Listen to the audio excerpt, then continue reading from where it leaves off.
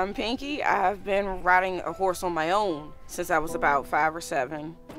But about 3 years ago, I met these ladies and pretty much been history after that, literally.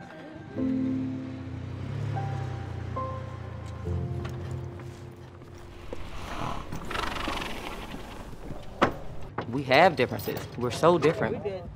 But when you find the common ground, bam! Come on, get in the car. Nothing else matters. People don't see that they're not used to seeing women of color riding horses and doing the things that we're doing. I've been to many shows where I was the only person of color there. Didn't let it stop me. I let it push me harder. He loves me.